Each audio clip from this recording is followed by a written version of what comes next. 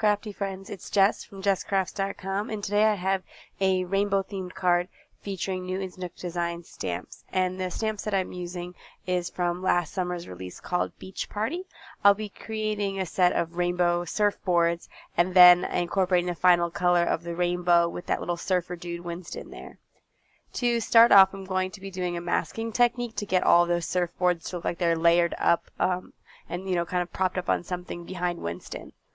And for this, I'll do just one mask. So I'm taking some Ink-a-Tink-a-Doo stamping mask paper and stamping out just one surfboard. And then I will trim out the mask and I will stamp the surfboards in order, moving the mask each time. So it allows me to create this really great layered effect, but only fussy cut one time. So I took My Favorite Things Black Licorice Hybrid ink and stamped that down on a stitched rectangle panel of Georgia Pacific 110-pound cardstock. I then layered the mask over the first stamping of the surfboard, and I'm going to stamp the surfboard again. As I'm stamping the surfboards, I'm sort of trying to think ahead a little bit because I know that I'm going to want 5 surfboards. There's 6 colors in the rainbow, and I'm going to have only 5 of them be surfboards, mostly because I didn't think I could quite squeeze 6 surfboards in.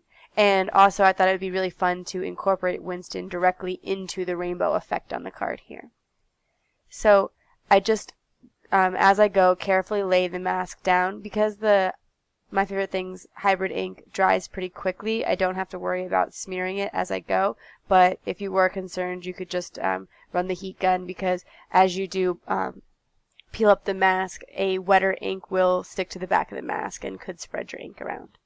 I thought about making some of the other surfboards look like they were forward, because whichever thing you stamp first is going to look like it's in front of everything else. And I thought about maybe making them look like some on the end were in front, but I thought that might be a little bit trickier to achieve, and I just wanted to show you a way that you could get this cool effect very quickly.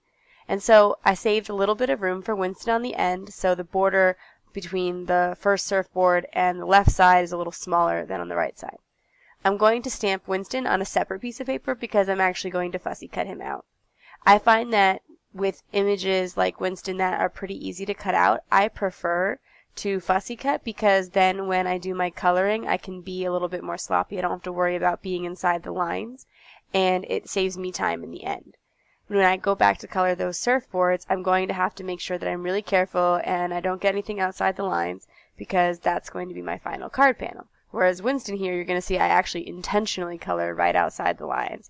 And it's just, for me, what's faster because I have a steady hand with cutting, but I know not everyone's comfortable with that. And in which case you could have masked out Winston, but then you would have had to fussy cut him out of the Ink-a-Tink-a-Doo stamping mask paper anyway to do the masking effect on him. So I think it's just easier to cut him out. Plus it allows me to pop him up on some foam dots afterwards. To color Winston here, I'm using E31 and 33. I'm laying down the 31 first and then blending it out with the 33. Sometimes on small critters like this, you can start with a darker color and blend out, but I wasn't quite sure how dark I wanted to bring him if I wanted to do 3 layers of color, so I just started with my lighter color there. I'm adding the shadows in the traditional places, like where his head meets his body, and also trying to give him a little bit of a rounded effect in the face by putting some shadows on the top and bottom of his face. To color the shorts, I knew that I wanted to be incorporating the purple, but I also knew that I did not want to have to color around all those little dots. I love the polka dots on his shorts, but it is quite a pain to color around them, and so I decided that I would just make the non-spotted part of his shorts a lighter color, and then that way I could just color directly over, and it would save me some time. And I tend to do that a lot with coloring when I can get away with it. I'll think about, oh, how could I minimize the effort here? And one way to do that is to color with a lighter color and then go darker, something I did recently on a card with a tiger, where I colored the whole tiger and then went back in with the black stripes, rather than worrying about avoiding coloring the stripes. And the same thing you could do with the nose here, because you're going to be putting a dark gray. I used W7, for instance, on top. You could have just colored it in and not have to worry about fussing around the line of the nose. To color in the surfboards, I am going to make the outer parts of the surfboard a different color than the inner parts of the surfboard, so that there's either darker on the outside or lighter on the outside, just for a little bit more interest.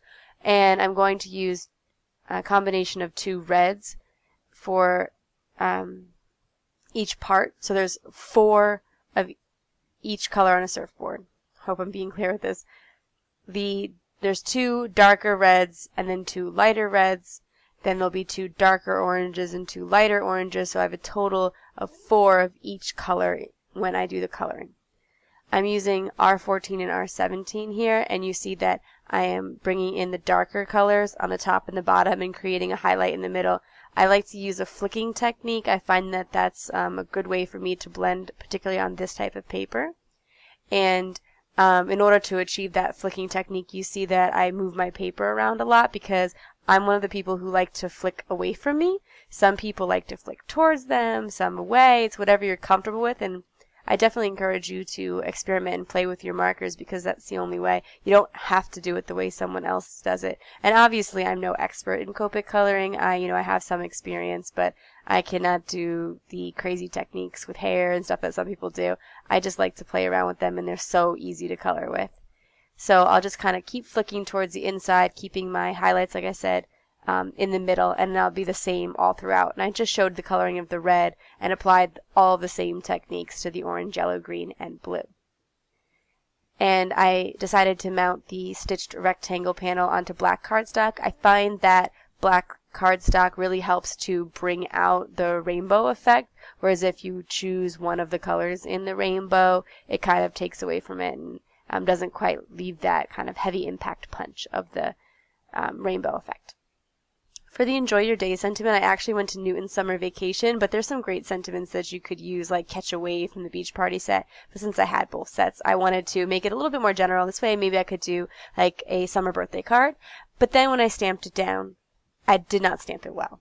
And I must not have applied ink fully to my stamp, and so to fix that, I just took my Memento Tuxedo Black marker and traced over the word enjoy, and it adds a little emphasis to enjoy because the marker is a little bit thicker, but that's alright.